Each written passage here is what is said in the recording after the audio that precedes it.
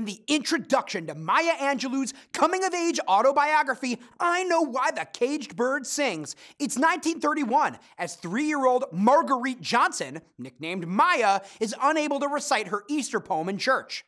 The action begins as Maya and her 4-year-old brother Bailey arrive in the small country town of Stamps, Arkansas, to live with their grandmother, Mama Henderson. Mama runs the general store in the African-American section of Stamps with the help of her disabled son, Uncle Willie.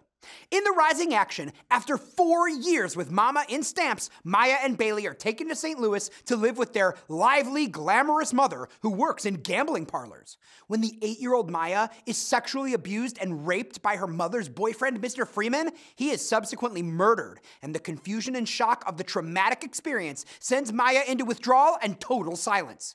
Maya and Bailey are sent back to Stamps, and Maya slowly recovers with the help of Mrs. Flowers, who connects with Maya through their shared love of literature.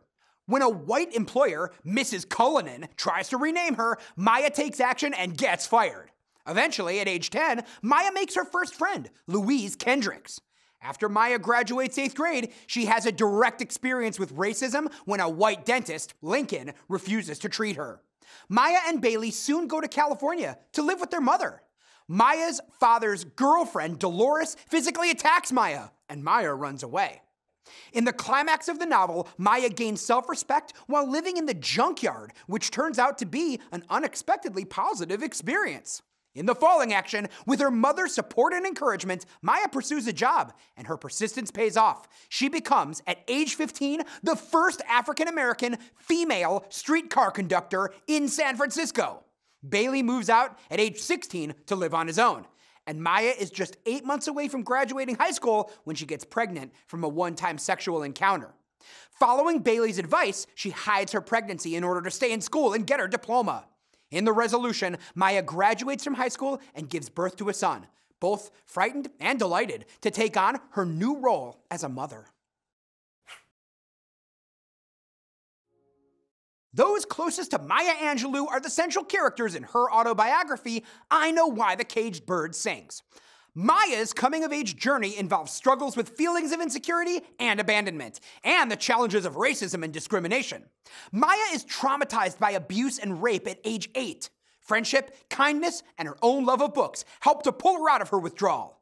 Maya embarks on her own personal challenge to racism. Bailey is a year older than his sister Maya. Intelligent, sensitive, and quick-witted, racism and the social codes required by segregation make no sense to him. Eventually, Bailey's strong emotions about his mother erupt into teenage rebellion, and he moves out to be on his own at age 16. Mama, Maya's grandmother, owns and runs the general store in the African-American section of Stamps, Arkansas. She's very religious and a pillar of the community. Mama is caring but strict, not inclined to talk about feelings or emotions. Vivian Baxter is Maya's mother. She's divorced from Maya's father and has a live-in boyfriend, Mr. Freeman.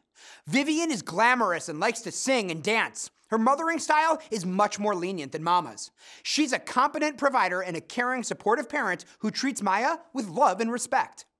Uncle Willie is disabled as the result of a childhood accident. He has limited use of his left side, and even with a cane, walking is difficult for him. He lives at home with Mama and helps out at the store as much as he can. Uncle Willie sometimes uses whipping to enforce discipline. Mrs. Flowers is considered an aristocrat in Stamps. Maya admires her intelligence, her gentle ways, and the fact that she uses proper English. When, a year after her rape, Mrs. Flowers reaches out to Maya through their shared love of literature, she introduces Maya to the power of the spoken word, motivating her to memorize and recite poetry, and she gently advises Maya about tolerance and self-acceptance. Daddy Bailey is Maya's father, handsome, outgoing, conceited, and self-centered. He puts on airs, but he's really just a kitchen worker who lives in a trailer park. He makes a surprise visit to Stamps when Maya is 7. He's a stranger to the children, someone who's self-centered and who never fulfilled his potential. The caged bird, the Easter dress, the blue conductor's suit, and the doll are the most significant symbols in iconic poet and artist Maya Angelou's coming-of-age autobiography, I Know Why the Caged Bird Sings.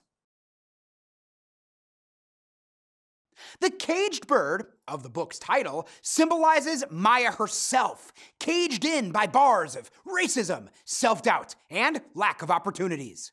In the Dunbar poem, the caged bird sings for freedom, just as Maya seeks freedom to follow her dreams. The caged bird might also represent other characters, such as Uncle Willie, who struggles with his disability.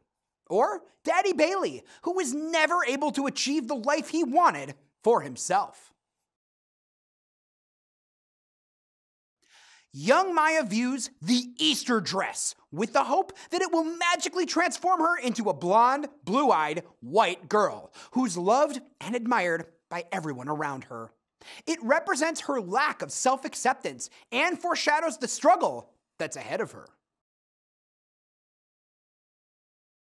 The blue conductor suit represents Maya's attainment of self-acceptance.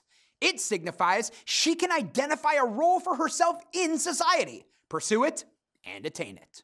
It also represents her pride in being an African American and in standing up for her rights. After all, she is the first ever African American streetcar operator in San Francisco, and she pulls off this incredible feat at the tender age of 15. On top of that, she's a young girl. Finally, the doll is a symbol of Maya's early struggle with self-acceptance. It's also a symbol of her abandonment. A Christmas gift sent to her by her mother, whom she hasn't heard from in years. The doll makes Maya realize that her mother is a stranger to her. Maya has moved on from those early fantasies about being white, but her absent mother has no idea who Maya really is now. Racism, names and identity, the power of words, and community are the key themes in I Know Why the Caged Bird Sings. The theme of racism is woven throughout Maya Angelou's autobiography. Young Maya struggles for self-acceptance and self-confidence in the 1930s South, efforts complicated by racism and segregation. It's difficult for her to achieve self-confidence when racist attitudes and policies tell her that, for reasons she doesn't understand, she's considered somehow inferior because of the color of her skin.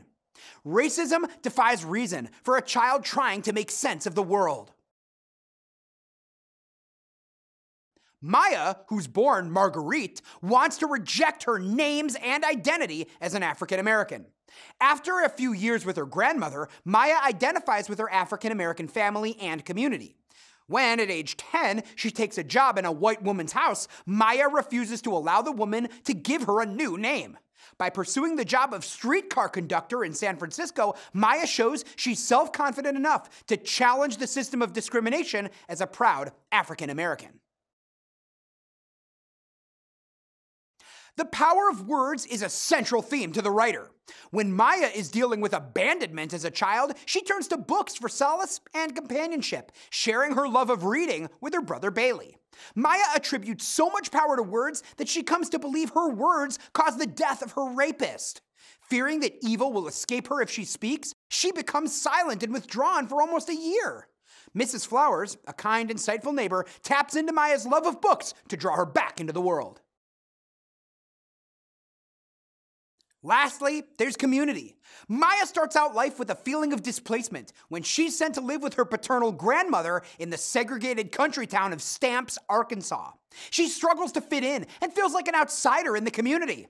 Later, living with her mother and raucous extended family in St. Louis is a far cry from Stamps, and going back to Stamps after her rape is a relief to Maya. Later in California, she gains the sense of community she'd been searching for. Living with homeless teens opens her eyes to the importance of acceptance and tolerance in any community.